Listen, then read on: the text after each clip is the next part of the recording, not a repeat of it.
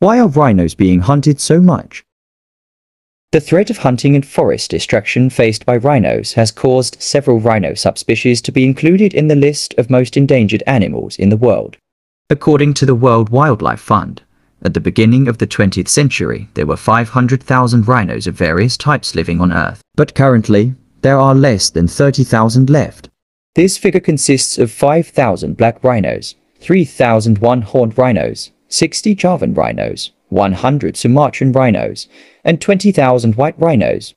Now there are only 2 northern white rhinos in Africa.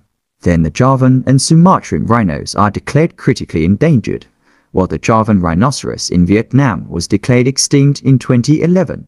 So, what is the reason why rhinos are being hunted so much until now?